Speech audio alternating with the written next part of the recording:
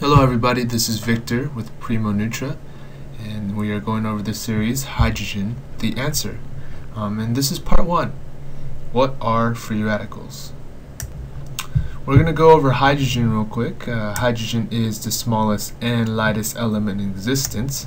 It contains 1 proton and 1 electron, and it's the very first element on the periodic table, meaning it is the most fundamental element.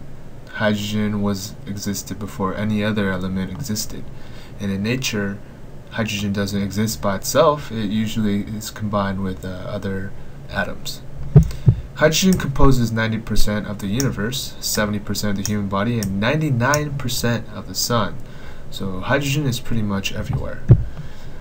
Hydrogen is also the carrier for electrons inside the body, and any movement of electrons is usually accompanied by hydrogen. All sources of energy also contain hydrogen, such as carbohydrates and gasoline. Typical gasoline contains 18 hydrogens, and glucose, which is a carbohydrate that's very important in our body, contains 12 hydrogens. So you can see that more hydrogen shows greater energy capacity. So how do we create energy? Glucose is broken down to smaller molecules and taken inside the mitochondria to produce energy in the form of ATP. So NADH is the carrier that transports hydrogen and electrons broken down from the glucose into the electron transport chain. The electron transport chain are located on the inner membrane of the mitochondria. So if you see here the little folds that are inside the mitochondria, this is the inner membrane. And within the inner membrane there is the electron transport chain here, and NADH donates hydrogen and electrons to the electron transport chain, and this builds a gradient inside the intermembrane space, and using that buildup of pressure, ATP is formed. It drives the production of ATP, much like how a dam, the water pressure is used to create electricity. And something else that drives this process is the oxygen. The oxygen is the end receiver of the electrons, and the hydrogen, it combines with the hydrogen and an electron that it receives to produce water. So oxygen is a very important process in this as well. Without oxygen, this process wouldn't be able to go. So as you can see in the previous slide, oxygen is very important, but oxygen is also the source of free radical formation.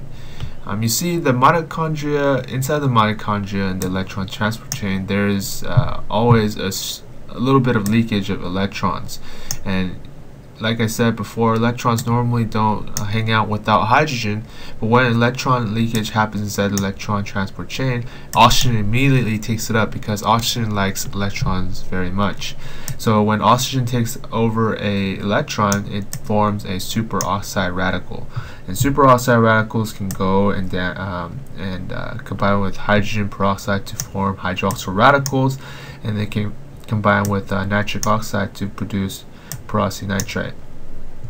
The most concerning thing here is the hydroxyl radicals, which are very, very reactive free radicals. They can go and damage DNA, damage different proteins such as the ATP pump here, and also the cell membrane. So it can do a lot of damage to the cells and also the mitochondria.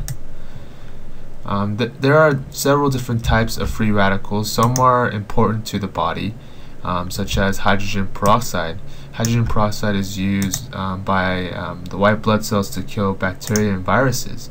And it's sad because all this happens naturally. It's just a process that happens, that consistently happens in our body to form hydroxyl radicals. And there's nothing we can do about the formation of hydroxyl radicals. It's something that happens naturally. So this is a good depiction of how free radicals start. It starts from the electron transport chain inside the mitochondria here, and it starts to spread out, damaging the mitochondria themselves, and also different proteins and the cell membrane. We're going to go over hydrogen real quick. Hydrogen is the smallest and lightest element in existence. It contains 1 proton and 1 electron, and it's the very first element on the periodic table, meaning it is the most fundamental element. hydrogen existed before any other element existed. And in nature, hydrogen doesn't exist by itself. It usually is combined with other atoms. Hydrogen composes 90% of the universe, 70% of the human body, and 99% of the sun. So hydrogen is pretty much everywhere. Hydrogen is also the carrier for electrons inside the body, and any movement of electrons is usually accompanied by hydrogen. All sources of energy also contain hydrogen, such as carbohydrates and gasoline. Typical gasoline contains 18 hydrogens, and glucose, which is a carbohydrate that's very important. Another visualization of the oxygen paradox. This picture shows a comparison of high metabolism and high oxygen consumption to low metabolism and low oxygen consumption, and the resulting oxidative stress. You can see here, if there's a lower amount of mitochondrial O2 consumption, there's a decrease in the reactive oxygen species, meaning less oxidative stress caused by free radicals, meaning less damage to the membrane, fatty acids, DNA, and proteins, increasing the maximum lifespan. However, on the other hand, if there's a high amount of oxygen consumption, there's more oxidative stress, meaning a shorter maximum lifespan. This is another look at the free radical damage that happens. You see, normally there's an intact healthy cell, and one is exposed to oxidants, which is the free radicals, and normally there's an antioxidant network to block it off and keep it healthy. But when there is a cell with increased oxidative stress, it damages the molecules, it impairs cellular function, so the cells don't work as efficiently, and cell death, apoptosis happens quicker. There's malignant cell development because DNA gets mutated. There's tissue damage, uncontrolled cell death, which is necrosis. So which all of these together cause disease inside the body. Damaged molecules normally have enzymatic repair of the damaged molecules. The body is usually able to heal itself pretty quickly, but the increasing the oxidative damage causes it to go more on this side. So more cells become move toward the disease state, and they can't heal themselves fast enough to stay healthy. So in essence, the lack of antioxidants equals lots of oxidative stress. Strenuous exercise, environmental pollutants, and just respiration via oxygen, our normal breathing and living, causes free radicals to form inside of our bodies. And because we have a lack of antioxidants, because the food we eat is not fresh, we eat a lot of processed foods, we don't get a lot of antioxidants from our daily living. And also there's pollutants around. There's also electromagnetic frequencies that damage our cells, so our cells can't produce many antioxidants. So in essence, because we can't block off the free radicals, we can't take care of them by the antioxidants inside our body, there's increased oxidative stress, which leads to lipid peroxidation, DNA mutations, and cell membrane breakdowns. So oxidative stress has been linked to almost 90% of all diseases.